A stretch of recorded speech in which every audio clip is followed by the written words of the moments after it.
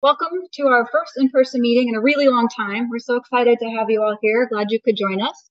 If you were part of our meeting in June, we had Luke Comiskey speak on performance, but he mostly focused on basically how to diagnose if you are having a performance-related problem in your workbook. He went through performance recordings, how to do them, what it tells you. But I thought it would be helpful to then go one step beyond that into, okay, so you found some problems, what do you do about them? And so what I'm going to be talking about today are a lot of practical tips for how to improve performance in your dashboards, assuming you are like most of us and things just aren't as speedy as you would really like. Whoops, sorry, that's this one. Too many PowerPoints. Here we go. Okay, so a lot of the tips that I'll be giving today come from this white paper. I highly, highly, highly recommend that if you have not already read that you do. It's something like 84 pages long. It is loaded with not just tips, but also the whys. So it's not just somebody's opinion as to what might be better. They actually did time tests and did the research and found things that are typical problems and how to correct them. So like I said, a lot of what I'm talking about today is based on that. It goes into a lot more depth with a lot more info. And I'm happy to share that link out with all of you after this meeting, so you don't have to write it down. But please do yourself a favor, go get that white paper and read it. It's amazing. And I have a few quotes throughout this presentation, and they all come from that paper. So I quoted him, cited him here. They're all from the author of the white paper. So he says, we can begin to lose our audience before they even begin to experience our dashboard. And that negative impression can color the rest of the experience, no matter how well thought out. You've probably experienced that yourself, if not with your own work, with coworkers or something you've experienced out in the wild, maybe just a website that will not load. I do give up. I've done that. And so as a developer, I don't want that to be what people experience when they are hopefully coming to enjoy and get something useful out of my dashboards. So it's important to set off on the right foot on this. So I'm not going to talk too much. Sorry, let's get rid of some of this stuff here too. I'm not going to talk too much about more of the mechanics of the processing. I feel like the white paper does a good job of that. Luke covered that a bit last time. I will just say that it's complicated and that Tableau is doing a lot of things behind the scenes, and it does a really good job, but there are some things that it can't overcome if you design poorly or are just pulling in a whole lot of data. And so these are kind of the four main places where processes are happening. Oh, this is going, okay, for that. Where processes are happening that can slow things down. So there's the actual querying time, and then it's got to run your calculations and to actually display what you're trying to show on the screen and lay it out in the way that you laid it out. So there's a lot going on in order to ultimately serve up the visualization or dashboards that you've created.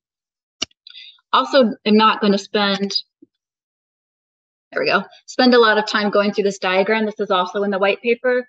The point I wanted to make here is that if you have published your dashboard up for your audience to consume, as most of us do, whether that's Tableau Public, Tableau Cloud, Tableau Server, you might think it's your data or Tableau or the server or your browser. It's actually all of the above have a role to play in your user ultimately seeing what they're seeing. And so this kind of goes around through the whole process of the request is made and the layout. So again, I'm not going to go through all of this. You can take a look at it in that white paper. The point is just that there are many opportunities and places where things can get slowed down, bottlenecks can happen. Some of these we have within our control, some we don't, but it is a complex process. And the more that you can do as a developer to streamline this, the better, because there are some things that you won't be able to control. So I included this picture of this overstuffed suitcase because all of these tips on here are what I like to think of as let's just throw everything in there. And I get that desire, especially if you're new to Tableau. You just want to experiment and explore, and you're going to try this, and you're going to build that, and this looks really cool. And I saw this on Tableau Public. But if you cram too much into it, of course it's going to be slower. The more things it has to calculate, the more fields it has to process through, the more marks it has to render, and so on. Obviously, the slower it's going to be. If you've got a dashboard that's just loaded with everything you can think of, and I absolutely have been guilty of this, that's more and more things that have to process, render, get laid out, and so on. So this would apply to having a bunch of containers on there, all of your worksheets, your filters, just anything that is in that space is something that Tableau has got to be processing. And it's not even just what's visible. One thing that surprised me when I was looking into this and wanting to build out this presentation for you all was just the weight of your workbook itself can have an impact. So maybe you have 10, 12, 15 dashboards all living in the same workbook. That can also slow things down. Maybe you've got a bajillion worksheets that didn't ultimately make it onto your dashboard, but they're still living in your workbook. That can slow things down. And then I think probably the biggest one, the thing that has the most impact on how quickly or slowly things run, is just how much data are you trying to process through? And so I'll talk a little bit later about some things that you can do to push some of that data processing earlier, preferably outside of Tableau. But obviously, if you're dealing with millions of records of data, that's going to be slower than if you've got a nice, streamlined, clean data set. So if you want to try to remember all of these tips together, it's really about don't overpack. Don't put in more things than you actually need, because just the more stuff you have, the more it weighs you down. So as I was just saying about data, if you have smaller data, then that's less info that needs to be processed, transmitted. Remember that whole cycle of ultimately ending up visible in front of your user. So if you can, try to use only the data that you need at the grain that's necessary in your worksheets to perform its analysis. Now, one of my clients is the state of Wisconsin, and so I know very well that a lot of you are probably in the same boat I am and other organizations like that. You don't have a lot of control over what your data looks like. You might say, here's what I need to build, and they say, here's this report we already created. It's got the fields you need. You can use that. Or it'll be 6 months and there's a lot of money to get you something new, or a year. And so you get what you get. If you're lucky enough to work for an org where you can do some of that data processing ahead of time, please take advantage of that. If you can streamline your queries, if you can pre-calculate things, the more that you can do that in your data source before you have to bring it into Tableau, then the less work Tableau has to do and the faster things are going to work for you. So here are some other things that can really slow things down. This one, maybe you didn't realize this. This one I will definitely say I didn't know as a new Tableau user. I would see other people's work on Tableau Public, and they would have these awesome background images, and their dashboards would look so polished and really cool, and they'd have these image files. And so I wanted to start jazzing up my dashboards, and I would bring in image files. Well, it turns out that although there is the settings in Tableau to fit and center your image, and it will do that, if your image is much larger than you ultimately need it to be, that's taking up quite a bit of computing power for it to shrink that image to the size you told it you needed. If instead you can pre-compress your image, get it the size you need it before you even bring it into Tableau, that's a really easy way that's absolutely under your control that you can lighten up the load that what Tableau has to do. That would apply for maybe little images that you use as a shape. It definitely applies for something you might do as a background image. So lots of opportunities there to make your shape or your image the size that you ultimately need it. If you look up old advice on performance in Tableau, you will probably see things like use Booleans or use numeric where possible. Strings are really, really slow. And Tableau has put a lot of effort in the last several versions to improve the way that strings function. It's not necessarily true anymore. Their string fields perform really well. In that white paper, they talk about, in fact, in some cases, as fast or even faster than a Boolean. So strings are not necessarily bad, but manipulating those strings is still very processing intensive. So if you have to parse out a piece of your string field to maybe pull the state out of the full address list, or you've got to pull somebody's name out of this whole thing that they entered, or you're looking for a couple of keywords in an open-ended text field, all of that kind of stuff is still pretty resource intensive. And if you can do that ahead of time in your data source, and then just have a column that says whether this record has that keyword or not, or maybe it says the keyword, then it will be faster for you. Sometimes you can't get away from it. I definitely use these calculations. I've used regular expressions, thanks to Google, because I don't know how to use regular expressions. And sometimes there's no choice, but if possible, that's one way you can lighten things up. Another one is filtering on really complex calculations. So filters in general can take up some time. We'll talk about that more in a little bit. But also if you've got things where you've got this all complicated logic and maybe you're referring back to the same field over and over, and if you just build out these really complex things and then try to also filter on it, Tableau's got to process all the parts. It's got to go check all the data to see if your criteria apply. And you can just see how that can add up to the point where you're really slowing down your visualization. So if you can break things apart or simplify, one tip, I don't think I actually put it on the slide, so I'll say it now, that surprised me is that sometimes if you're referencing a parameter in a calculation, Tableau will not be able to pre-encode that and save that in your extract. It's got to basically recalculate that every time because the parameter could be anything. But if you can split out the parts of your calculation that don't rely on the parameter, it can pre-calculate that, and then it will do the rest of the calculation against the parameter. It's a little abstract, so happy to talk about that more if anyone has questions. But basically, instead of putting everything in one calculation, which I am also likely to do, if you can keep the parameter piece separate from the non-parameter pieces and then bring them together, you can realize some efficiencies that way. Yeah.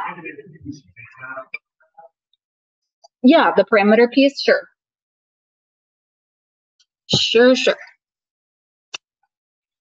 Okay, so talking about data extracts, the first tip is when you can, use an extract. Tableau has put a lot of work into optimizing how they extract the data. They pre-calculate things where possible. And if you don't actually need live transactional data, don't use it. And again, I know some of you don't have total control over the type of data that you do get to use, but if you can say, I want to extract this, do that. You might remember, can't remember what version it was. We still have a whole bunch of buttons over there that all say hyper and hyperfast on it. When they revolutionized the way that they do those data extracts to use the hyper, that made things so much even faster yet. So extracts are great. And then you can also, in addition to that, use data source filters. So maybe you got stuck with some data file that some database engineer put together for you, and it's got a lot of things you don't need, and there's nothing you can do about that source data.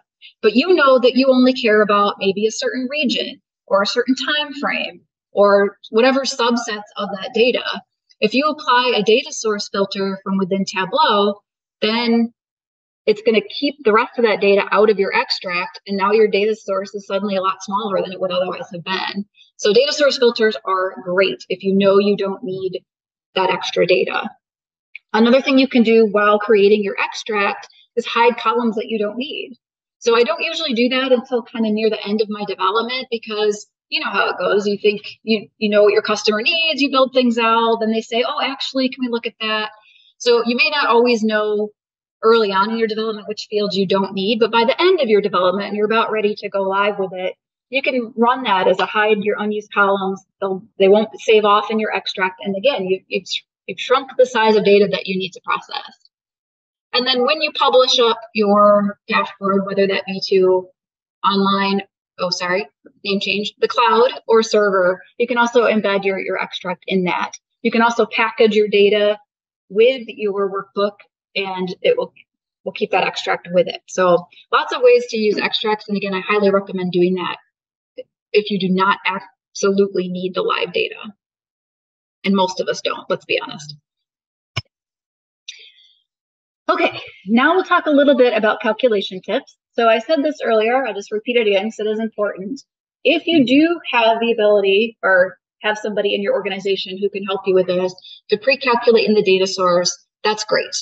Maybe you know you're going to need a reference line or something that gives you the overall total for the entire data set.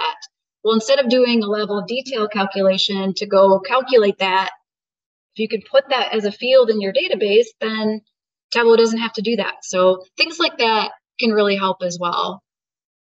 A couple of specific tips if you're needing to maybe just find a value. You can use an average, like maybe the same value repeats over and over on every row. All of these can return the same amount, but min or max will both perform more quickly than either average or ATTR attribute. So when you know that it's the same value and you're just trying to get what that number is, use min, use max instead of average. And that's one that just kind of takes a little bit of a mindset shift if you weren't aware of that, just kind of get yourself as a developer in the habit of doing it. If you need to build out groups, then there are lots of ways you can do that. Hopefully, unless you're completely new to Tableau, hopefully some of these look familiar to you. You can use a case statement, you can create a set, you can create a group, you can use if logic, and I put them in order here of how quickly they compute. So the case is the fastest of those, then sets, and so on. So if you have the choice of how to create your groups, and as a developer, hopefully you do, try to get in the habit of using case statements instead of using complicated if logic. Or if you're just wanting to rename things, you can actually just use the built-in aliases function that Tableau offers. So sometimes the way it comes out in the database is not really user-friendly, and you don't want your user to see, maybe it's missing the vowels or something to save space. So you want them to see a prettier label.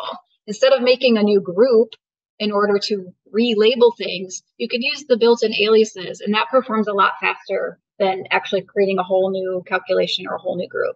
Although one caveat with those, aliases do not preserve in every place you might want them to. I've definitely experienced it where I've aliased something, and then I try to reference a field that's been aliased in another calculation, and instead of returning the alias, it returns the original value. So it doesn't work perfectly, but it does work great for things like just displaying it on the viz. So when you have that option available to you, that will be faster for you. Couple more things. Count distinct. You'll see this in a lot of the literature if you look up Tableau performance. Count distinct is a very expensive calculation. If you don't need a distinct count, count will be faster than a count distinct. Sometimes it's hard to get away from that, just the way your data are structured. So I'm just letting you know that if you do have the choice, count will work better for you. And then this next one seems really subtle. I am not coming from a SQL background, so I didn't really understand why this would be different at first. But it turns out that if you use else if, an if else if statement, just removing that little space between the else and the if will process faster than if the space is there. The way Tableau runs it does it in a more performant way. So that is definitely one that for me has just been a mental shift of if I catch myself writing else if with a space, I just delete it. One kind of wonders why they even offer else if as an option. If else if is so fast. A default, yeah. I don't think I could explain that very clearly. If anyone else can, feel free to chime in why it sees Robert. Yeah.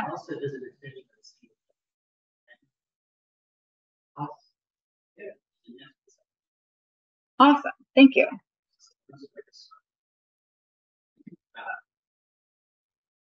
Thank you.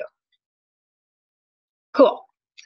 And then in as an operator was added maybe 3 versions ago. I can't remember exactly when they released that. And people who normally write code with SQL and other languages were so excited because that's how they had been doing it all along. And apparently in is a lot more performant. So I do have an example of this one. So you might be in the habit of writing the or statement in the bottom. If state is this, or state is that, or this, or that, and you have as many ors as you need, you can do it that way. It will work, but it will be faster if you use the in operator, where you only have to reference your field once, and then in, and then you have your list of values. And those could be numeric, they can be dates, they can be strings, what have you.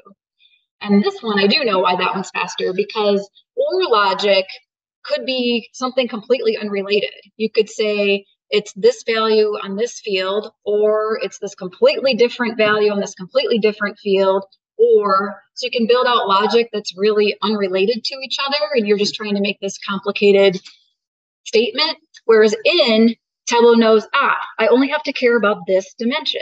State is in this list, and so that's why it runs faster. Okay, this is a long quote. I don't normally do this in presentations, but the entire thing resonated with me, so I wanted to put it up here. I want to know how many of you can relate to this. Many slow dashboards exist because they attempt to give the end user a way to explore a large data set in an ad hoc way by providing detailed views into the raw data with many, many filter options. But without a clearly defined purpose or message, that dashboard ends up trying to do too much and the performance suffers. Have any of you experienced this? Has anybody said, thank you, a few of you? Oh, I want to be able to filter by that. And oh, I need to look at this too. And well, I'm not quite sure what my question is yet. So why don't you just give me everything? And you know what? Your customer's your customer, your boss is your boss. You know how much you can push back on that kind of thing. But maybe if they find out that it will perform better, they will waste less time messing around with things. Maybe you can talk them into having a lean, tight, streamlined dashboard. Otherwise, yeah, a lot of dashboards end up like this. You're just trying to do too much, and that's not really the best way to use it. Tableau has released a bunch of features over the last few years, things like ask data, explain data, that let people do more of that exploratory thing. It doesn't have to be your final production dashboard. So yeah, good luck to you in pushing back on your leadership on that, but we've all been there. Okay, so now let's talk about some things you can do specific to dashboards. I'll admit right now, I absolutely do not follow the first tip. The guidance in the white paper was try to keep your worksheets low. Yeah, that never happened. I'm pretty sure I have a dashboard with 38 different sheets on it. Yeah, it's slow, and I'm trying to get it better, but there's just so many things I need to put on it. So less than 5 is a pipe dream. I do try to stay under 8. If I can keep it under 8, I feel like I'm doing pretty well. Maybe 10, but if you can, try to keep the number of worksheets. What they recommend instead is back to that idea of a clear, defined thing you're trying to show, break it apart. This dashboard is for this purpose, for this audience, for this question. This dashboard is for this audience, for this purpose, this question. You don't need one dashboard to be all the things for all the people in theory. Now, in the real world, sometimes you do, but I'm just telling you what is faster, not necessarily what you can actually achieve. Another recommendation is instead of giving them quick filters or user filters where the filter sits visibly on the dashboard and they can interact with it, it's much more performant to instead use a viz to be the filter for another viz. So maybe, and I'll show you an example of this in just a second, maybe you have a map of the US or whatever territory matters to you, and they can click on something, show something else. That is going to be faster than them going and selecting. It'll be faster Tableau processing wise, and probably faster for your user as well. I don't like scrolling through a really long filter list, and you probably don't either. So that's an easy tip, and it's a good one. If you do use an action filter, consider if you can use the exclude all values option, which just means if you click on something and then unclick it, instead of leaving this other view up, it goes away. And so now Tableau is only rendering the one thing. So actually, let's go ahead and take a look at this one in Tableau. So I pre-built a couple of views. I was not at all worried about making them look nice, so let's not worry about that. But as I was just describing, I have a map of the US, looking at profit ratio here, just good old Superstore data. And then I built another view that is at the city level. So to set up an action filter, there's a couple ways to go about that. One easy way is just to click on the sheet that you want to be a filter and then click the little filter icon. And now when I click on anything in that view, the other one filters. So that is an action filter. The action of clicking here filters that. So instead of having both of these show right away, the performance tip is if I go into my, take this out of here. There we go. If I go into my actions and edit this one, there's this keep the filtered values, show everything again, or I can do this exclude all values. So if I do that, and then trigger it and untrigger it, okay, there we go. So now, if I had my dashboard laid out like this, my user comes in, Tableau is only loading this. It doesn't need to load that until they've made a selection. And this is now faster than it loading both things together. This is a really simplistic example. We probably wouldn't notice the time difference, but you can imagine how that could be used when you have more data or more complex visualizations. So that's the action filter with excluding all values. The other tip that's really helpful here is this is a city at the city level. And although Tableau can check against the data and find out which city goes with which state, I can make it easier and faster for Tableau to do that by just bringing in date into my view. And then not showing it. So now, instead of Tableau having to go check every record basically to figure out what city is supposed to go with it, by putting that field that I'm filtering on in the view itself, that's going to be faster. So now, again, you won't notice with just this little bit of data, but that's another tip that's that you as a developer can easily have control over and just make that faster. The next tip was drilling into details. So that's basically what I was just doing. So you can use action filters to do that. So maybe you kind of reveal a piece of the story at a time. I think this can really help, especially executive level users who aren't maybe as data savvy or aren't as into analytics and dashboarding. You kind of guide them through. And maybe you even, what I like to do is things like this. I'll just, in my title, I'll say, click any state to see its data or something like that. And I'll stick it right in the instructions, depending on who my audience is. And then if I had that action filter, they come in, guided to do an action. Maybe there's something else they do here. Maybe now it's at the city level. Maybe they click again and get down to the customer level. If you use those action filters to drill in one piece at a time, Tableau is only having to load one thing at a time. And for your user, they're not sitting and waiting for the whole thing to show up. They're seeing a piece as they need it. So it works on both sides. It works both from the performance speed standpoint, but I think it can also really work for your user and just being a nice guided experience for them. The other thing that you can do as of whatever, 4 versions ago, is the show hide. Maybe it's not a drill into an obviously sequential story, but maybe there are some things that your user says, I need to have this. And you know, okay, you need it there, but you don't need to see that all the time. Maybe they insist on having a data table, or they insist on being able to look at a trend, look back in time, even though most of the time they only care about what's been happening the last week, whatever it might be. One way you could do that and keep your performance higher is to build that view. So let me bring this back out. So we have our view, and maybe instead of you drilling into it, what you can do is create the show hide button, and then you can make this button look any way you want. So you could have it as words that say trend line here, or it could be a little picture of a trend graph, or whatever you want that to look like. And Tableau won't have to process it unless and until they click on it. So it's there, it's available to your user. It's not having to load for every user for every time they look at the dashboard. It's just kind of tucked away, available when needed, but not taking up processing time or, frankly, real estate unless you need it to do so. That's another thing that you can do as a designer. All right, back to this. You're like, wow, when she said tips, I did not know she meant 57 of them in 40 minutes. So this isn't exactly speed tipping, but we got a lot. Okay, getting towards the end though. Okay, you're probably wondering why on earth is there a picture of Mars and a rocket and everything on this slide? It's to help you remember it. So if you have seen the movie The Martian or read the book, and you should, they're both great, especially the book. This tip to me is very much like that scene in The Martian where he's got to modify the spaceship to get it as light as possible. And NASA says, here's all this stuff you can get rid of. Throw those seats out, throw this thing out, throw that out, get rid of all of this stuff. We need to make this lighter. You can do that to your dashboard too. So if there are things in there that Tableau has added that you don't need, chuck it. If you're not using the device-specific thing, which it turns on by default, which drives me crazy, get rid of those phone layouts. Turn that off. You don't need that extra bulk in there.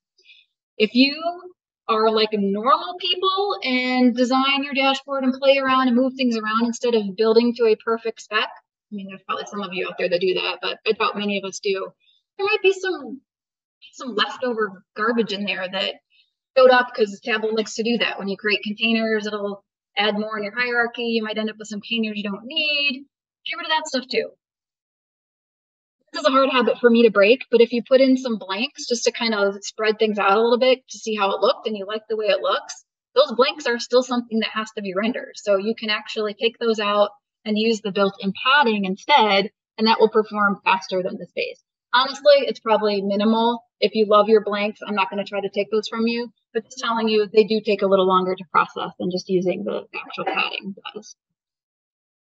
And don't forget to purge things out of your workbook too.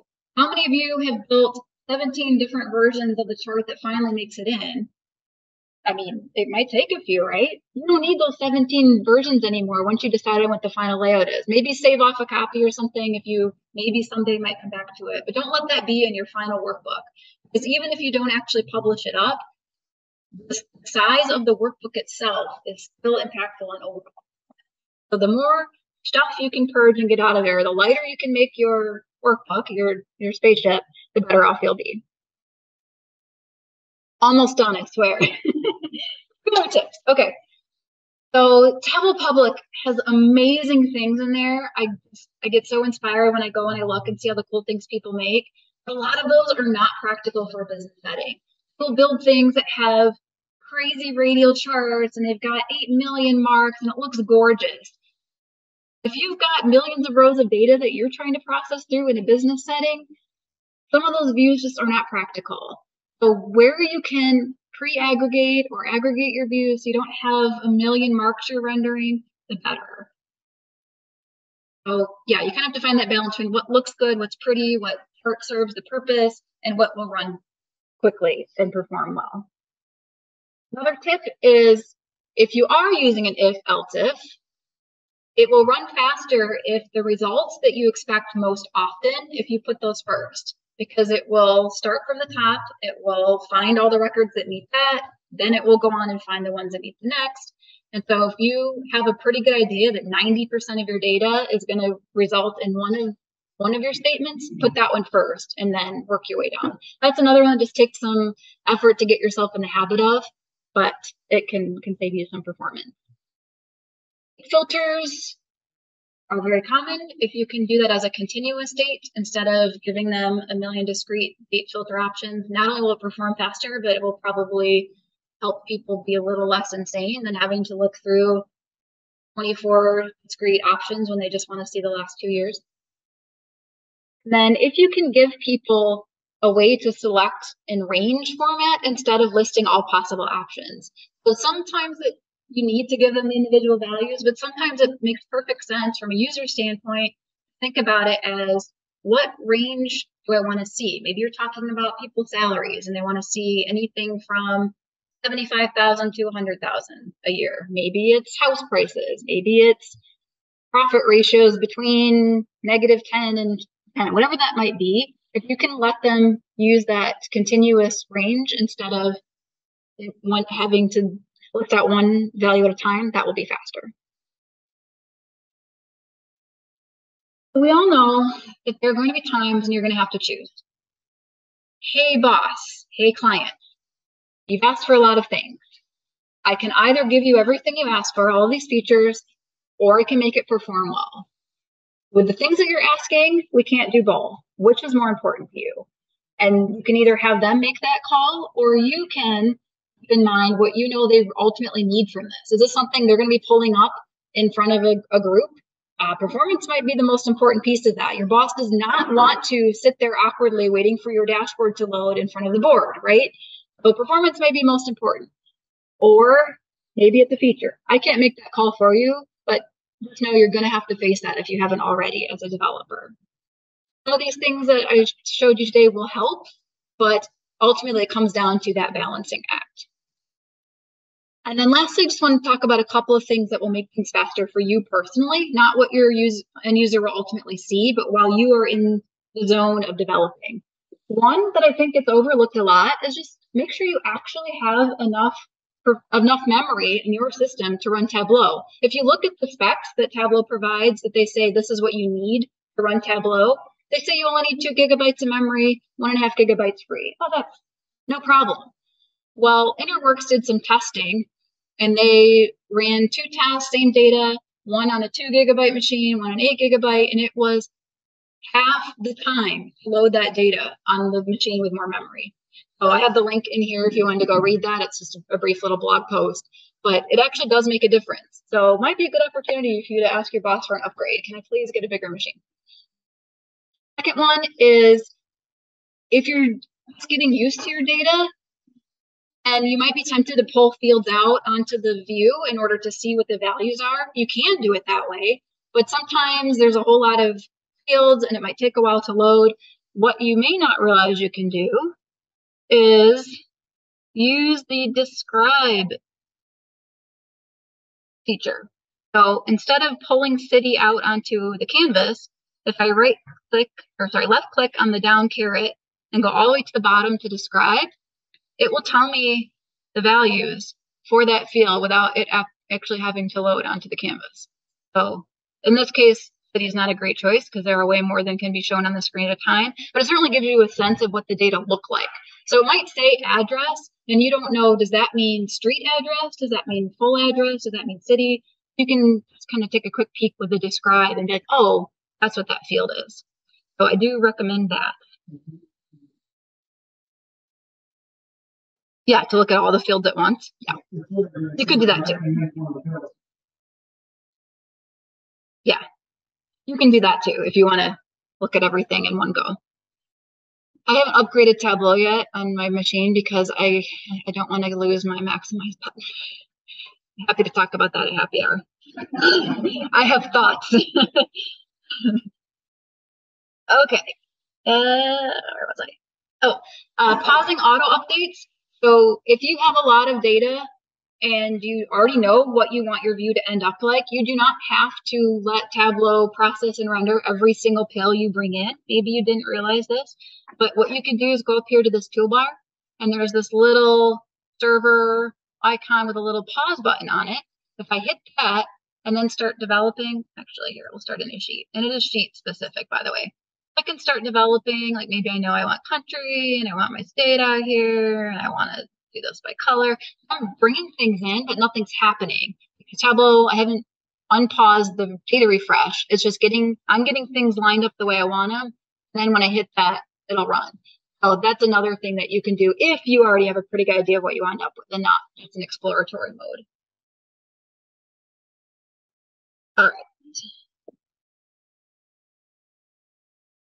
Another thing you can do if you are applying those data source filters, and again, as I said at the beginning, I do highly recommend that if you can get rid of a lot of the data that you know you're not going to need. I used to, I'm so embarrassed to admit this, but I used to go all the way out to this data source, and then it would take 4 minutes for the whole thing to load, and then I'd apply my data source filter. Yeah, it turns out you can do that from here. You can go up into the data up here, go to your data source and edit data source filters from there. Or you can right click from here, same thing, edit data source filters and do it from there. And you don't have to load the whole data source again. So I'm telling you my embarrassing story because I don't want you to go through that same thing. It's a lot easier than I used to think it was.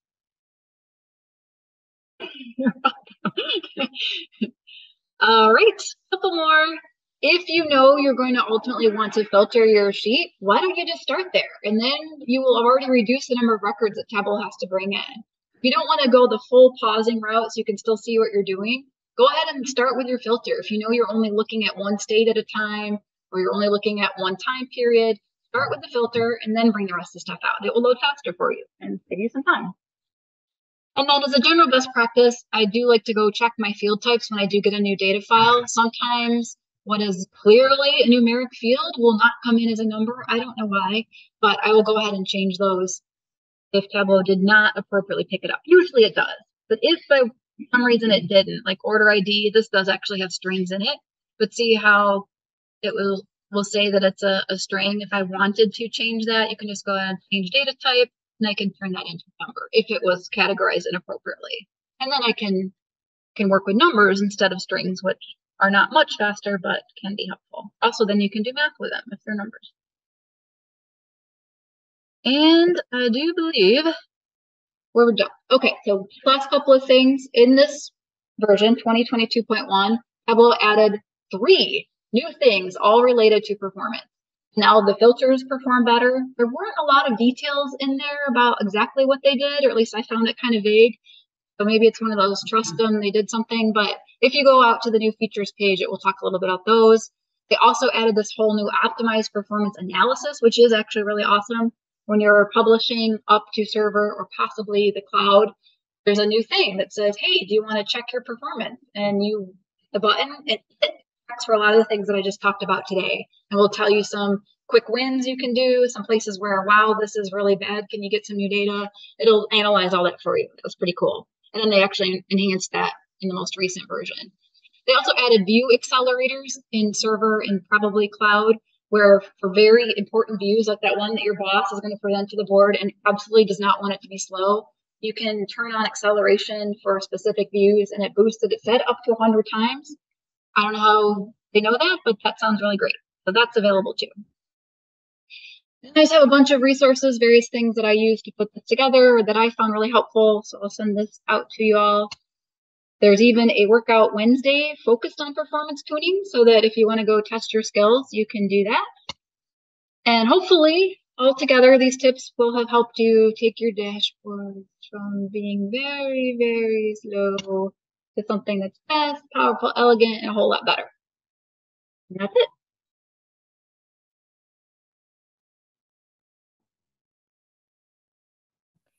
Was on a different. All right. Okay, I think we're ready to rock and roll. So this talk is a researcher and practitioner perspective to the premise of our book, which is called Functional Aesthetics for Data Visualization. I have the books out here. We will be having a raffle at the end of the talk for 2 lucky people. And if people are interested in buying and having half an autograph from one of the authors, feel free to do so as well. So I wanted to start off, obviously with food. And I would argue, beautifully arranged food. So imagine that you're at a restaurant and you're served a meal in this beautifully arranged bento box. And if you observe, the main dish is, towards the center of the box, and then you have all these side dishes that are supporting the main dish. And the framing, the black framing, really highlights the relative relationship between the food and the importance of it. And all in all, I would argue it's delightful, both in presentation and hopefully in taste, which we call a functionally aesthetic food presentation. So what do we mean by functional aesthetics? Bridget and I defined this as a concept of combining perception, visual perception, in particular semantics and intent, where they all function together as a whole, creating beauty in meaningful design. And when we think about functional aesthetics, we often just think about, pictographic to perceptual, but what we want to bring to the table here is there are additional subsystems, including the semantic layer and the intentionality layer, that really play a role in figuring out how do you make something that is not only functional, serving a particular intent or purpose, but is also beautiful, leveraging perception and the semantics of data into the final product. So for my portion of the talk, I'll focus on the research perspective, where I will explore the role of perception in seeing and understanding data, how semantics plays a role in visual analysis, and how do we design visual interfaces that understand user intent, and what does this mean to bring it all together. And Bridget will take these ideas and explain how to bring this into actual practice. So the way we've designed this talk kind of mirrors how we've designed the book. We have 4 parts. Perception is the first part. And I will go into one of my favorite examples, which I actually brought up at the last TUG in Madison. And if somebody, is brave enough, would you like to just stand up and say the color and not the word that you see on the screen? Anybody wanting to volunteer? Yeah, why don't you do that? Red, blue, green, yellow, green, black, blue, red, yellow, black, yellow, blue. Let's miss that one. This is, I couldn't do that. But this green, red, orange. Great. Almost. Last one. You were really good at the beginning, and yeah. So why is this really challenging? And the reason is your brain is processing the words, and you're trying to read the words faster than the colors that are actually used to display the words. And it gets really, exasperating because the word and the color representing the word are not resonant with each other. So your brain is really messing up how you're actually looking and trying to understand this information that's presented to you. And this is what is called the Stroop effect. And this plays a role throughout the book. Bridget will bring up an example later on in her talk where she will talk about these choices and how they play a role in cohesion when you're designing functionally aesthetic dashboards. So the Stroop effect particularly has some important takeaways when you're trying to encode data. So when I say that I'm trying to create a bar chart of my various produce, and if I just load it into Tableau, Tableau's default palette will assign blue to broccoli and brown to carrots and so forth. And it's a very similar effect that we saw with the color naming exercise. And so if we were to actually design color resonant palettes where green is mapped to broccoli, orange to carrots, and so forth, I would argue it's a lot easier to understand what is going on in this chart. And so this was a result of a research project that I did with Maureen Stone way back in 2015, where we used Google Ngrams to understand the most salient color associated with these colorable categorical data, like yellow taxis, for instance. And then we were able to come up with an algorithm to generate these more meaningful color palettes. So continuing on the topic of perception and understanding the world around us, our visual environment generally contains more information than we can actually process. And so we're constantly looking for signs so that we can selectively focus on what is important to make sense of the world.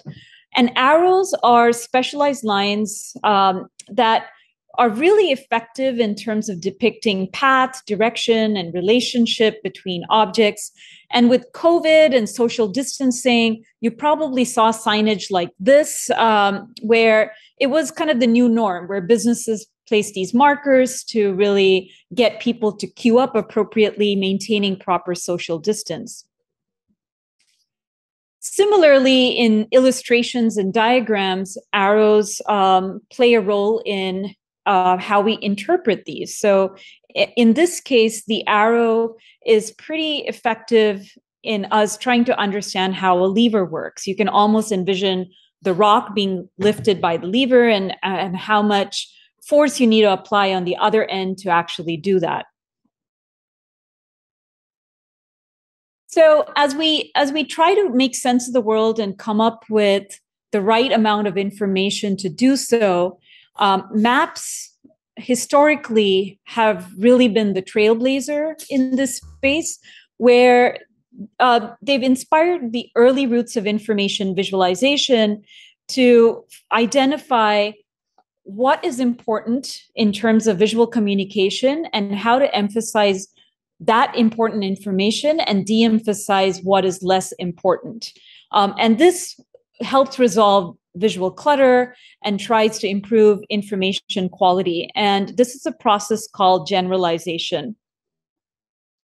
And these operators have been applied to other types of charts and other types of contexts, including this research project that was done last year, where we looked at these generalization operators from the map world, which is a perceptual operator, taking a line chart on the left with all its bells and whistles, including the axes labels and the annotation marks, all the way down to a simplified spark line where only the endpoints are annotated. And I just want to show you a really quick demo. I might show just a part of it in the interest of time. Here, as a slider, the disk size is getting smaller and the chart is generalized, where less important detail is gradually removed. Labels are jittered to maximize on legibility, and ultimately, the detailed large-size line chart becomes a small sparse line. Okay, there's like an echo issue, but I just wanted to give you a sense of how this algorithm does stuff in real time, starting from a more detailed line chart all the way to something more simplified. All right.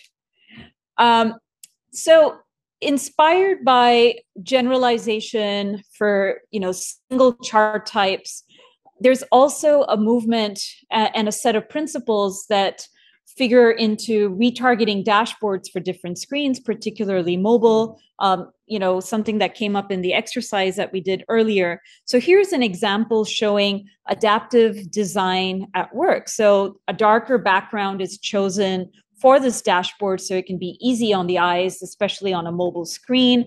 And as you see a dashboard from a design for a desktop display all the way to the mobile, the layout changes into portrait.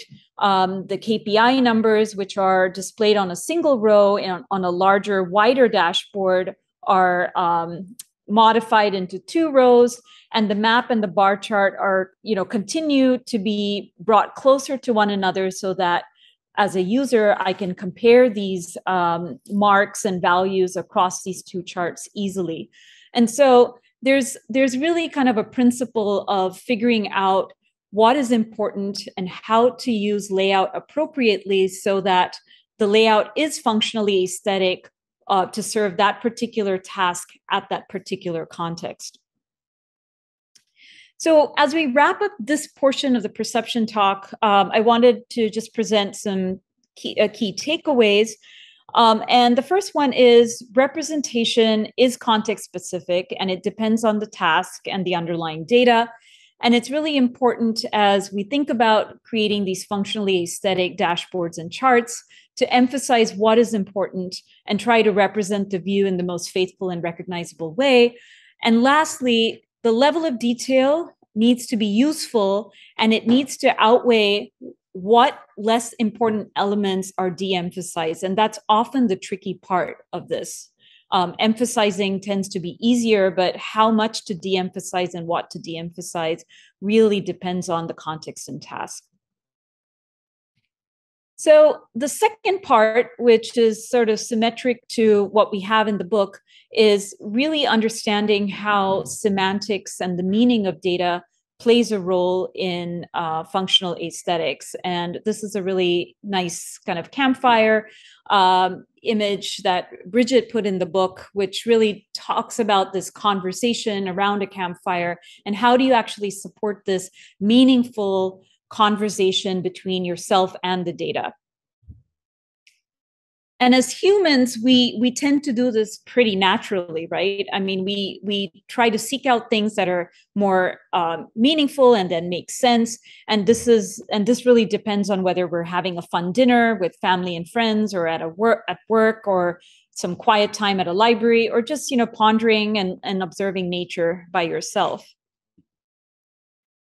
And semantics is a way to really try to ground what meaning is about, because meaning, it tends to be rather abstract.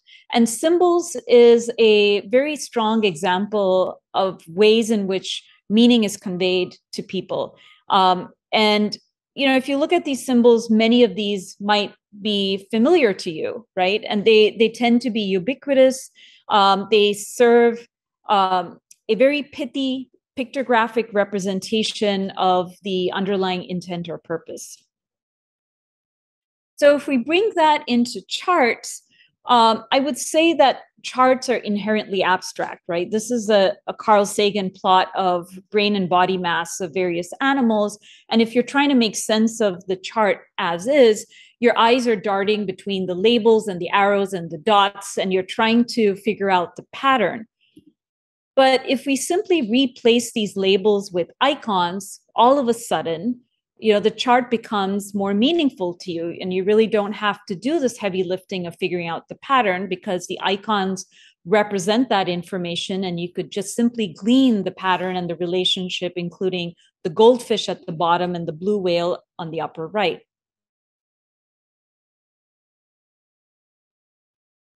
But semantics is not only useful in the final visualization, but it actually plays a role in the process of converting data all the way to visualization with all these steps that are listed out here. And I'm going to just talk through a few examples where a little bit of semantics and understanding the data goes a really long way in data transformation. So one of my favorite examples of dates, it turns out that, users in Tableau, we did this experiment where we looked at all these date strings in Tableau. There are thousands of formats in terms of how dates are formatted. And we wanted to come up with an automatic algorithm that can take dates as strings and convert them into dates. But, if you look at 1307, the first string, you don't know if it's, month followed by date or date followed by month. And so we wrote an algorithm that looks at the overall context of the entire data column. And so if you look at the second row, 4/15/2008, months go only up to 12. So the algorithm knows that it's a month, date, year format. And we had an automatic date parser that we implemented on the Tableau research team that ultimately went into the Tableau product. And this is a simple way of looking at the context of the data column to really understand the semantics of what it means so we can do some more intelligent or clever data transformations. Similarly, joins is another really good example. I mean, a lot of times we think about joins where you have an identical column in one table and another identical column in another table, but you could have things like this where you have country code in one table and the actual country in another, and there needs to be a semantic connection between these two columns in order to join them. And so semantics plays a role even for examples like currency. I might have a table in US dollars and another one in euro, and being able to identify that they're both currency columns and converting one to the other based on the date of the data domain. In addition, what I've personally been exploring is the use of semantics to enrich data, which can be used later for natural language interaction, which I'll talk about in a moment. So if I take this example of housing data, and you look at all these data columns, latitude, longitude, square footage, number of beds, and so forth.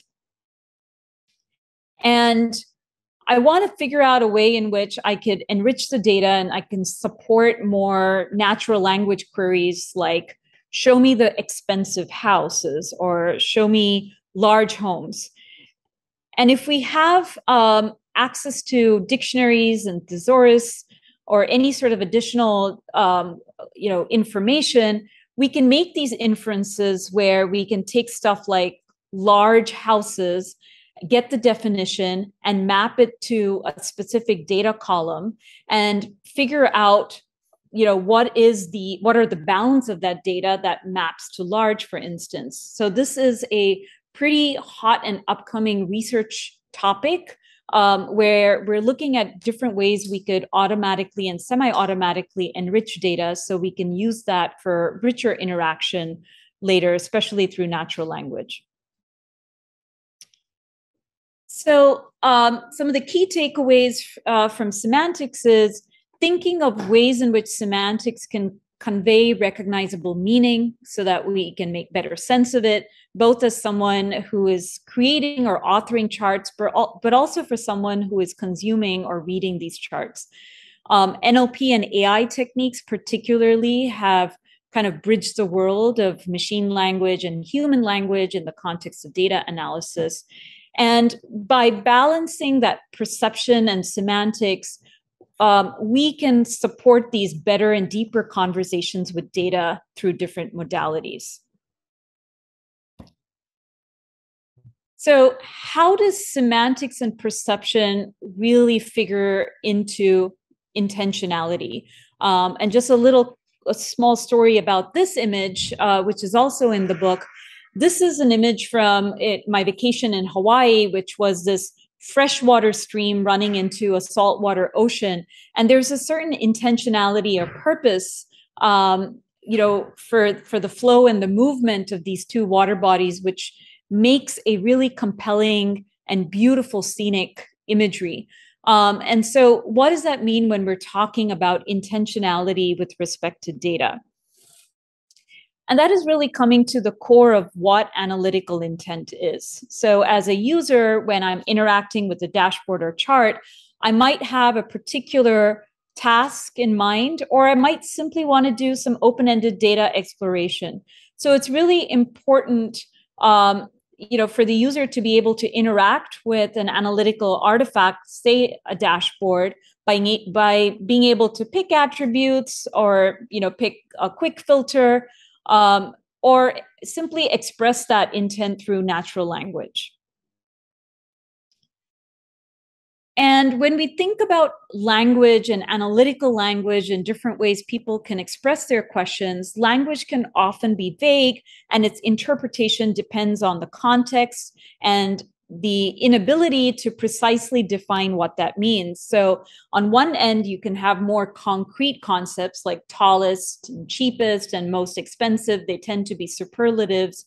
But it gets fuzzier as you have more of these graded adjectives, like how much is cheap? A cheap house is very different from a cheap bottle of wine, for instance. And then it gets even more abstract when you're thinking about subjectivity, especially around neighborhoods, which can get really contentious, or it can also get very personal to that particular person who's interacting with the data. So how do we actually reconcile language and its vagueness when we're thinking about designing these systems?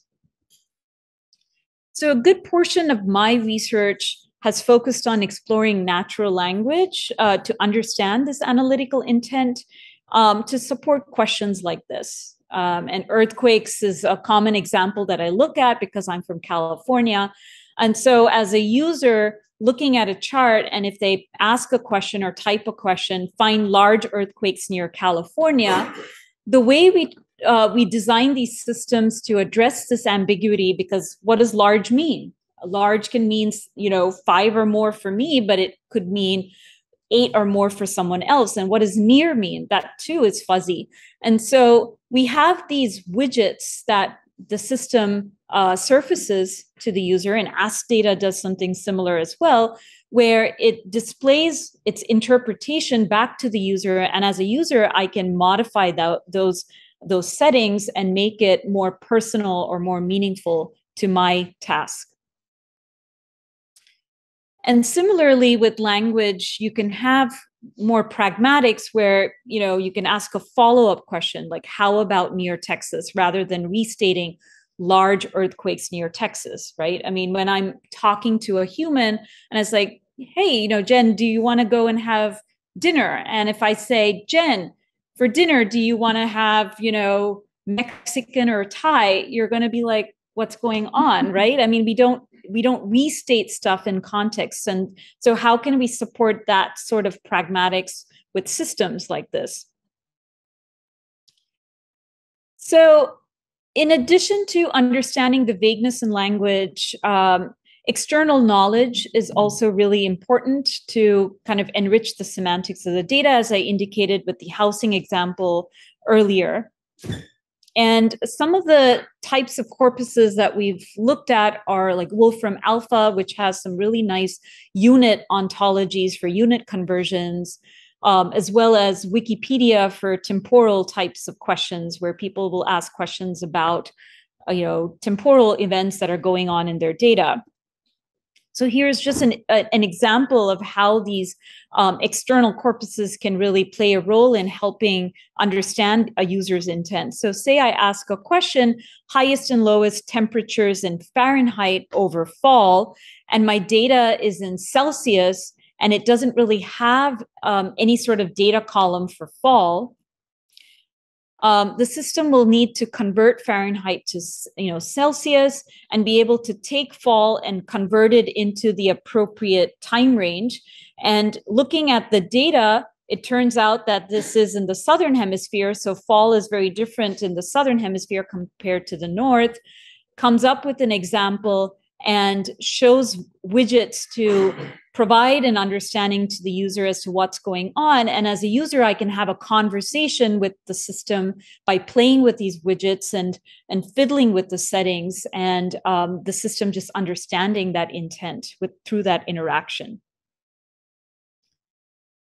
Okay, this is another video. I hope we don't get an echo this time. What if you go on mute on your Zoom? On my Zoom. Okay. I am trying to find the mute button here. Yeah.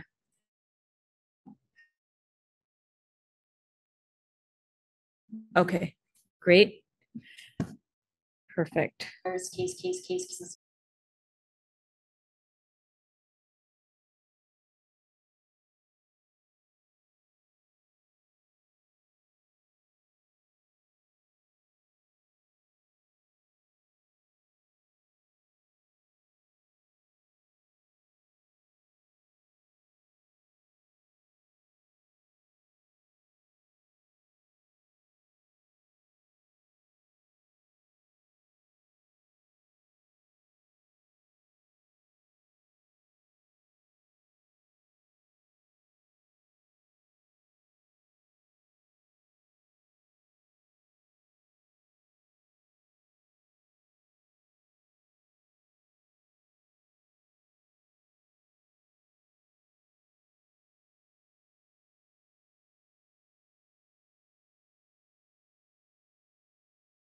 All right. That's okay. I think we got it back, right? Yeah. Okay. So what's going on here is this is a COVID dashboard. And as I'm asking a question, I want to know what sort of values I need to look at. And there is a visual auto completion that helps scaffold that conversation that I'm having with the dashboard by showing where the most predominant cases are happening, both by time and location. So there are these visual auto completion widgets that I can look at and make an informed choice when I'm asking a question. So this visual scaffolding is kind of a really important aspect of supporting a conversation between the user and the data. And there are different ways of doing so. And I just showed one example. So I want to just kind of end by saying that, you know, in addition to consuming and interacting with data through different forms, including natural language and thinking about semantics and perception and intentionality, we're no longer consuming and analyzing data on a traditional BI desktop, right? I mean, we have Slack. Salesforce acquired Slack recently. So we've been thinking a lot about other types of modalities in which people want to ask questions and get data insights. So it's really, medium as a message is really something that's becoming more pertinent, as Marshall McLuhan had said.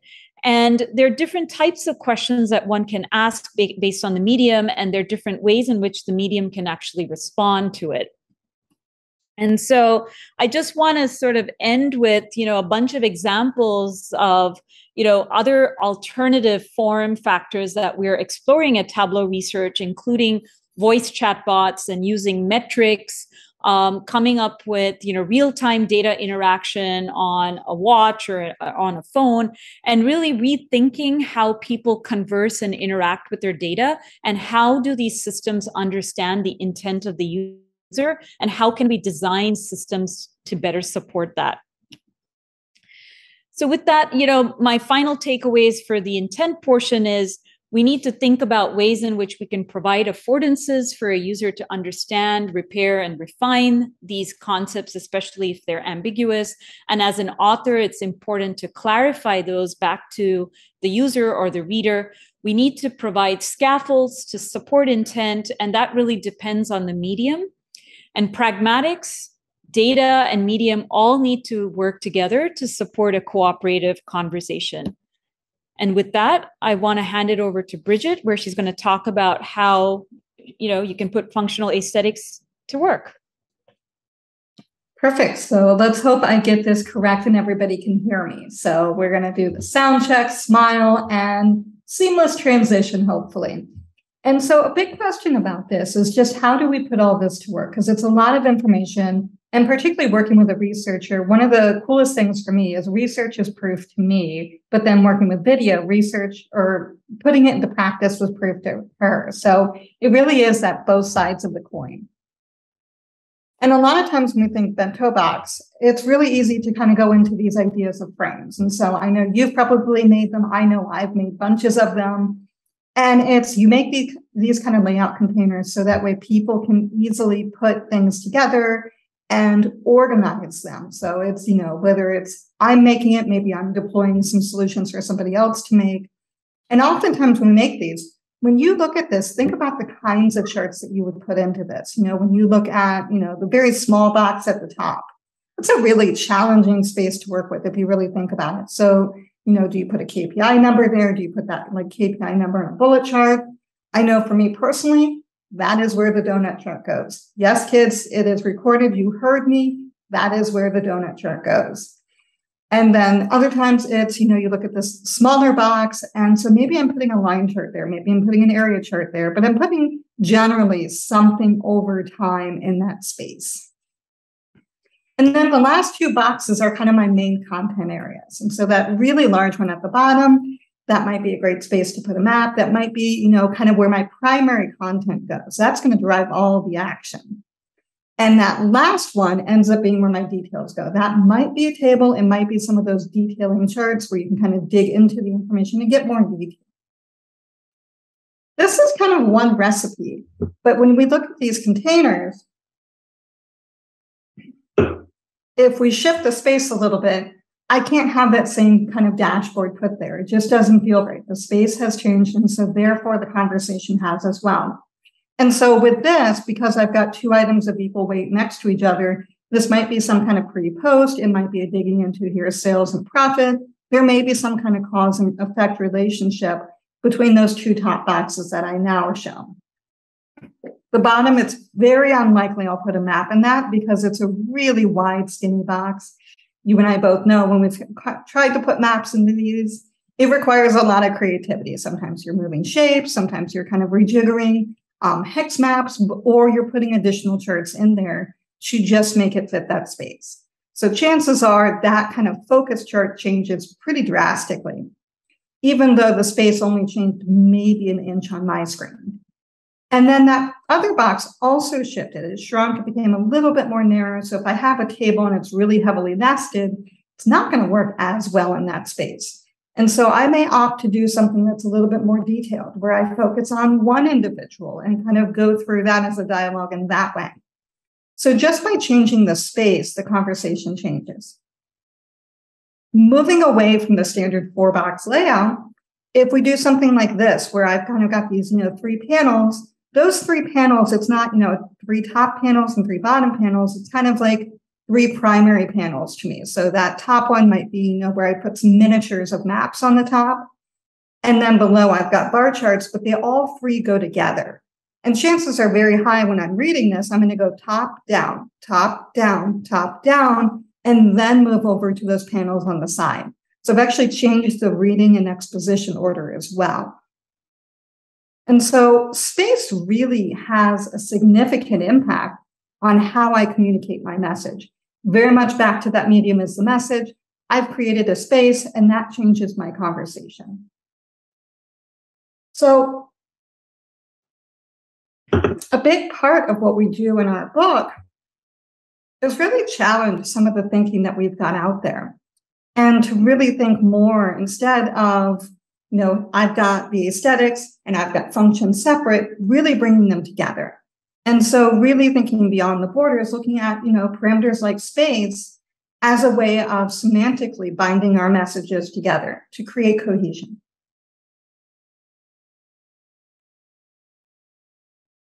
I love comics for this reason. When you look at comics, they really provide an amazing way to think about spatial reading. And you think about most books you're reading, and it's a very linear message. Occasionally you get it mixed in with photos, but you're reading, then you're looking at the photo, and it is a very linear process. Whereas when you read comic books, you can kind of go through the frames. Sometimes the reading order is not standard. So in this example, I've only got one text aspect, but you can kind of read it as, okay, I'm going to do maybe a conventional Z reading on it. But then as you look through it, you might kind of look at, okay, here are the two caps, they're facing off, then the water glass. You get the tail responses, you get the big crash, you can kind of see them going off, and the end result is that cup. And so it kind of plays with how we read and interpret things. And it's a bit like a movie in that respect. The beauty is we can do this with dashboards as well. And so how we create cohesion, I spent a lot of years, and if you followed me in any way, shape, or form, this will seem familiar. The words around the model have changed, but a lot of the items have remained the same. It's that visual grammar. It's the how do we really create and craft our message to our end users. And so the secret to making things sticky, you look at color, and you and I both know color can make or break a good dashboard. When you look at kind of how you sequence them, that's probably one of the harder ones to put together. It's like, where do I put this thing? And we really see too the power of sequence with comics, because you change a frame, you move a frame, it can change how you expose that story. Visual supports and style, we recognize this as branding.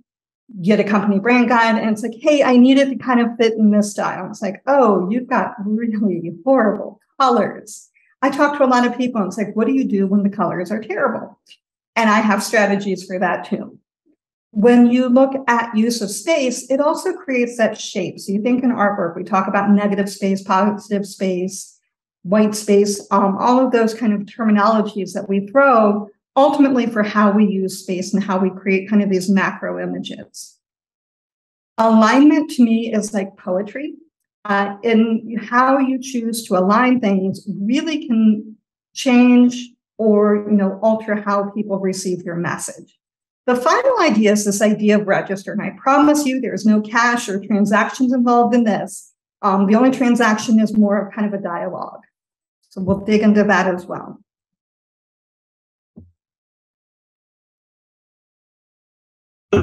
So I'll say that color is probably our most familiar concept.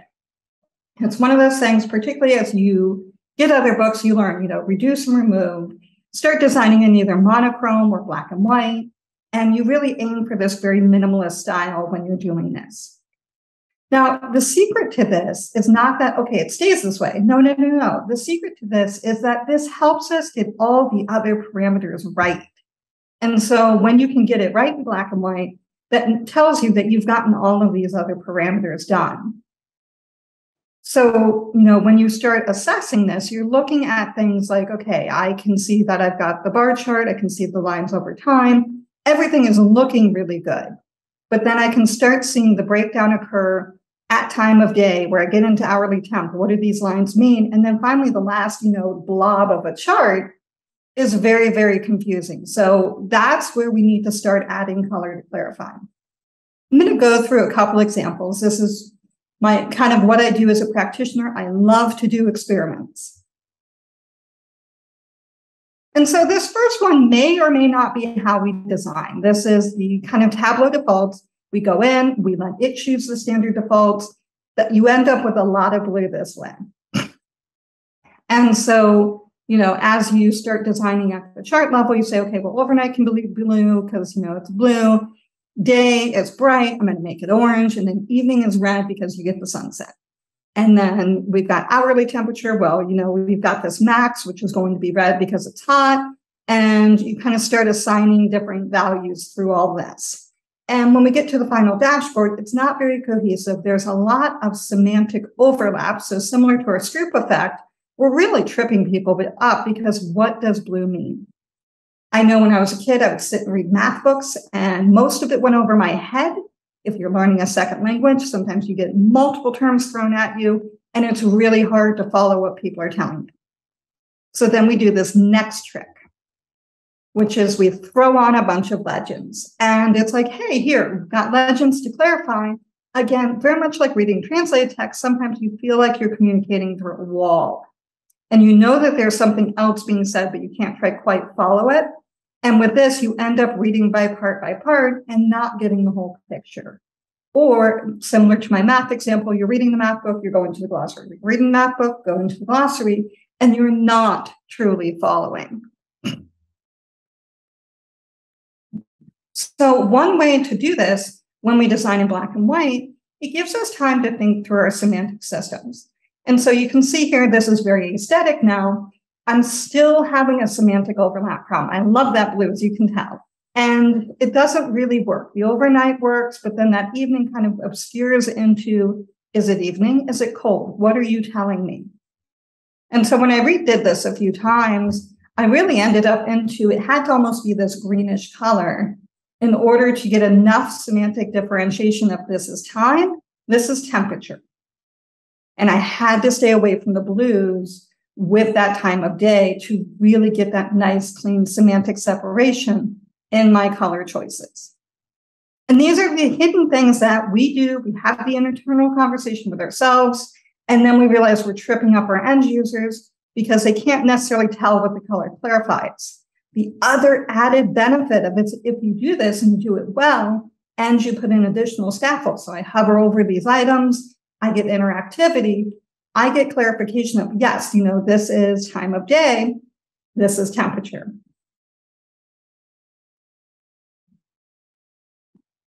Sequence is perhaps the hardest to get off the bat. When you're doing an analysis, it's really hard to think through, okay, what goes where, or how am I trying to expose this information? Very similar to writing an essay where, how do you put your points together? How do you walk people through the narrative that you want them to experience? Adam McCann has a really great blog post out there, and he talks about the 5 types of different dashboards, and he identifies them as a KPI one, a Q&A dashboard, a top-up, a bottom-up, and one big chart. And I love those types of expositions because he really exposes just some of the formulas that are out there for dashboards. And I have more materials later to kind of show you some of this, and a lot more of it is in the book. But as we look at this dashboard, it's really none of the above. And so it's really hard to figure out, the order of it. We do have the interactivity at the map, but, it doesn't necessarily feel grammatical. It doesn't feel very right. And I've got some very small things at the bottom, which we know get neglected. And so one of the things I've done is I've reordered this dashboard. And so now it makes a bit more sense. You can see kind of here's the patterns over time. At the top, they're smaller. And then when you get to the map, you can start interacting. It changes the whole dashboard. And you get a little bit more of that drill down. So it makes a bit more sense. There's also a soft metaphor here. Profit lives over on one side. Everything else lives on this other. So it's almost like 2 dashboards in one.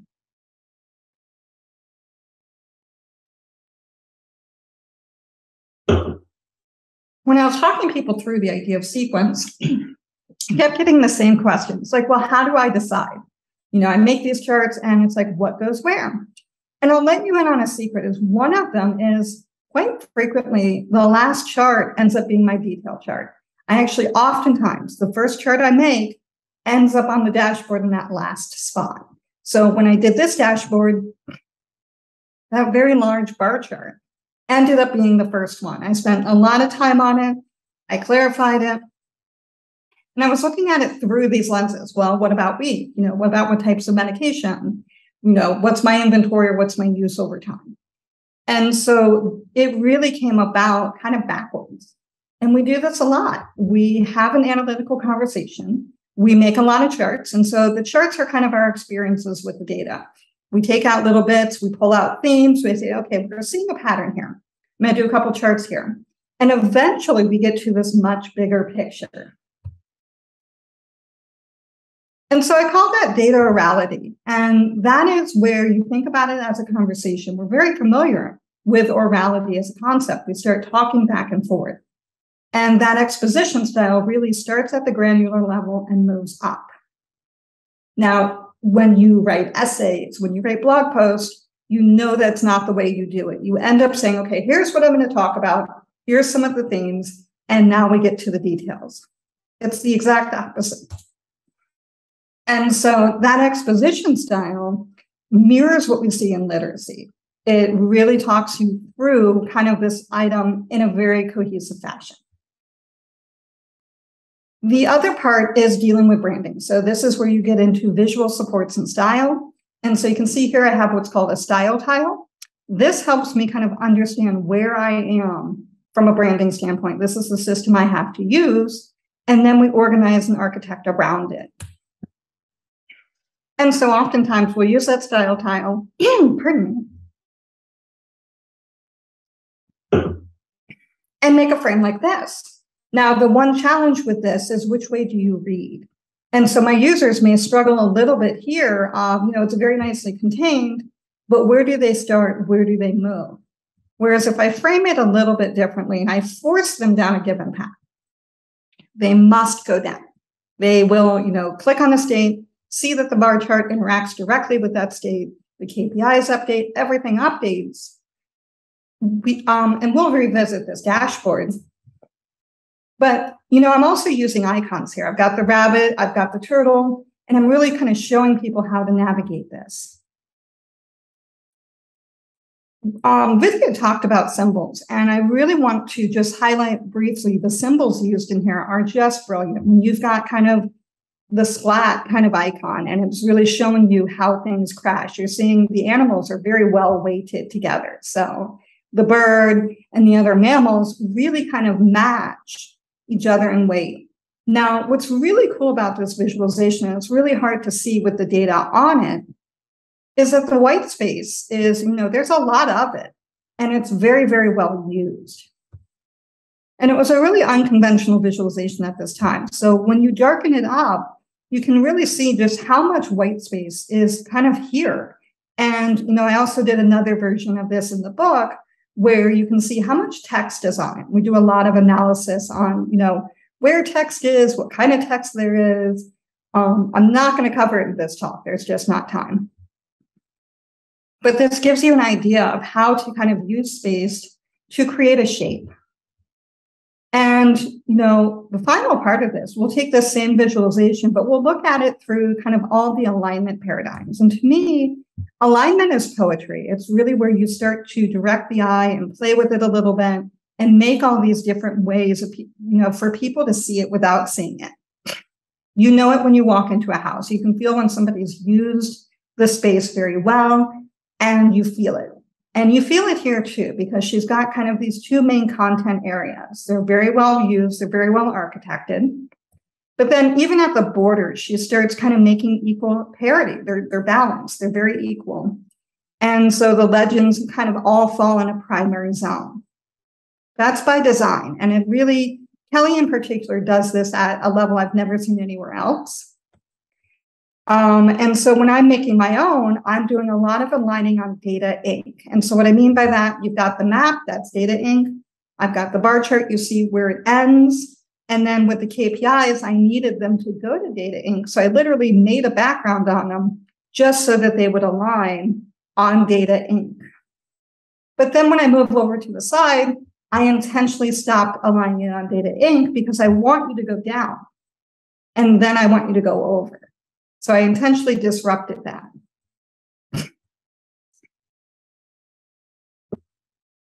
But it's not just the charts, it's also the chart types that can affect the space. And so when I made this, a lot of people said, well, it's dual axis. You don't need to synchronize the axis. And I was like, no, I really do. And so, this is why. Here's the axis. Here's, how I've got the items here. If I make it dual axis, I have to put in a legend. I have to clarify. I have to put in the extra colors. And it really makes this huge gap. And it no longer follows the paradigm I'm trying to do. So that color or the chart itself really affected my spacing. So when we look at these are kind of all the parameters that create cohesion. And they're all semantic. And I'm sure you're looking at this going, but wait, you said there was one more. Register is where we really start shifting over into intent.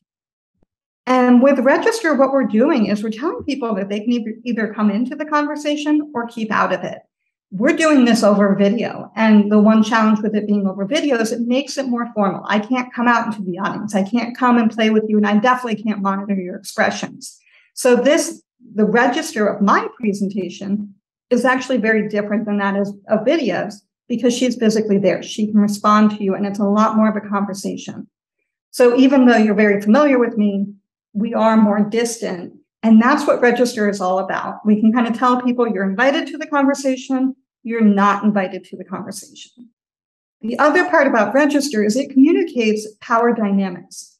This is a Tableau user group. We all generally know each other. And so it's really designed to be kind of an equal power distribution. However, we're also coming here as authors. And so that potentially, unbalances the power dynamics a little bit.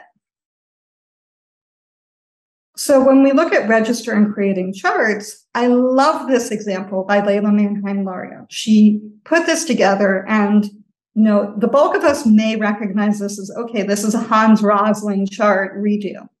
But, and we have kind of familiarity potentially with this chart. We definitely have familiarity with the chart type, but we can definitely see where we've got life expectancy versus income per person. And she's done a lot to try to make this accessible to others. You and I both know, though, give a user a scatter plot, you're going to have certain people struggle to really understand how to make decisions off of it. And I love what she did with this. So this is the deluxe version. And you'll notice that she's put in median lines. She's kind of calling things out. She's got the marginal strip plots to help people see the data differently. Now, when you interact with this is where the fun happens. And she starts adding other clarifiers to help you understand. I've selected India, and it's, there are 69 countries with lower income. There are, shorter life expectancy in 55 countries. And so she's bringing down the register of this chart that has historically been known to be pretty challenging. And I absolutely love this work. And so here's my takeaways. So when you look at color, these are kind of your checklist. Start in black and white. Like, this is really the secret formula. And then when you do put color in, really make sure you know what it's communicating. Determine what your narrative style is. And just because it's not in the 5 that are listed doesn't mean it's wrong, but you may have to at least put words to it. And then toggle the interactivity one chart at a time. I love Tableau because they make it silly simple to turn off and on the interactions. And I intentionally go one chart at a time. Is this the one that should interact? Is this the one that should interact? Just because it can interact doesn't mean you want it to.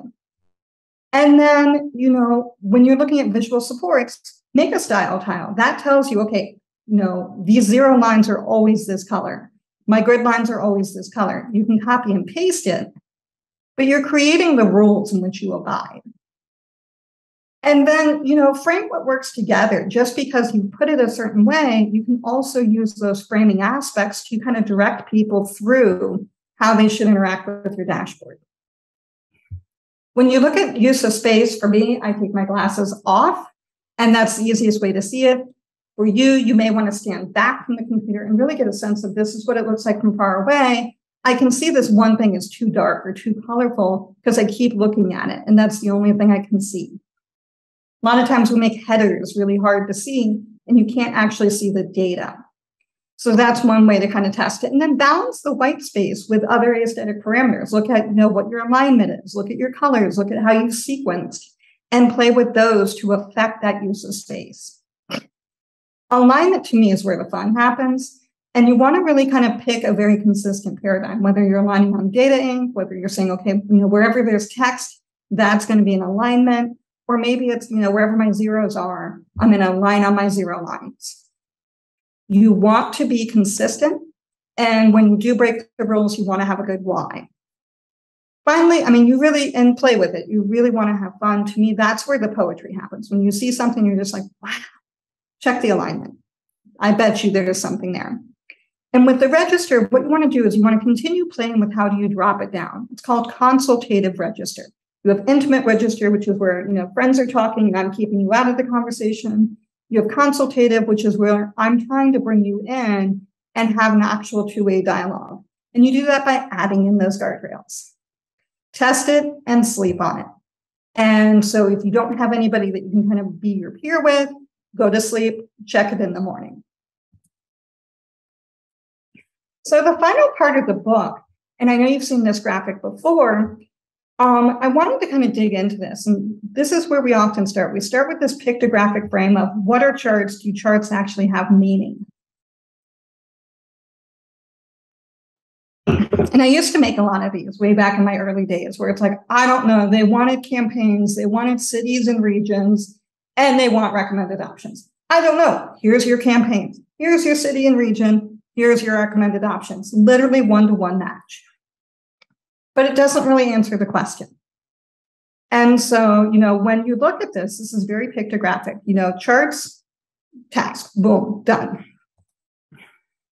And so a part of what we do is we go on this long journey. We get a lot of books and we move to this perceptual stage. And we refine, we reduce, we minimize. And, we take it to people and are like, well, where's the flair? Where's the fun? And you're like, so a part of how we get back to that middle ground is by wrapping in semantics. And so we saw semantics at play. We saw things like the Stroop effect. And then what we also do is we wrap our users in intent. So this way we take everybody with us. We support them along the journey. So I want to revisit that dashboard again. And so you can see it here. And what we're going to do is we're going to very briefly pick it apart. The tools are in the book, by the way. So don't feel like you're going to fail this test because we've given you the whole thing in chapter 16. And we identify what each thing is doing, what the context is, and also how important is it for it to be super precise.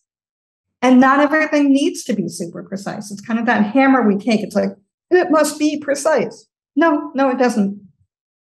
And so then we revisit it. And we put back in that color and flair, but we make it functional. And so I've got, name sponsorships at the bottom repeated, partly for accessibility. So if you can't see the color, and I don't have my colors all perfectly aligned, so where, okay, you may not necessarily notice this, I'm giving people additional supports. It's the same thing I do when I'm driving. I've got the phone out and going, okay, I know I need to make a left turn. Do I need to make the left turn here? I'm providing that wayfinding. And then I'm also providing the additional piece. You click on a thing, it changes color. I'm directing the action. And then I'm also taking that user feedback and saying, okay, well, they didn't think the button stood out enough. Here you go. It's out, it stands out, but it's not as obnoxious and punitive as it could be.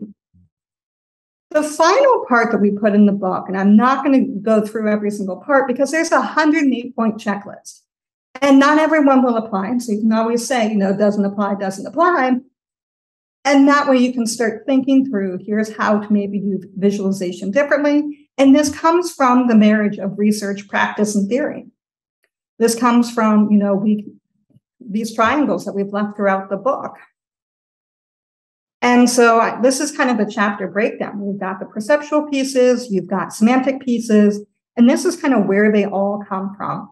And to kind of wrap up, these are all the things we're looking at. I'm not going to list them off or name them, but feel free to kind of take a look and you can kind of see all the different things that we're thinking through in that 108-point checklist. So thank you, everybody. It is on sale now. You are welcome to scan the QR code and hit it off of Amazon, or Vidya's got a few copies for some lucky people.